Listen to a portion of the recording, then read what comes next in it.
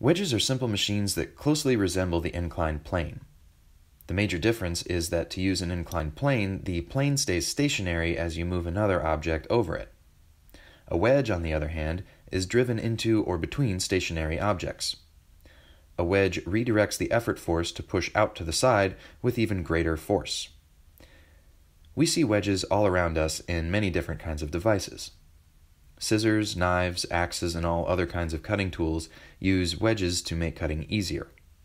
They drive two pieces apart with much less force than simply trying to pull them apart. Wedges can also apply a force to keep things still, like a doorstop, a nail, or a wheel chock.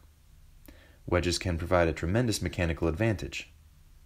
In this section, you'll experiment with a few different shapes of wedges to see how the shape of the wedge affects its mechanical advantage.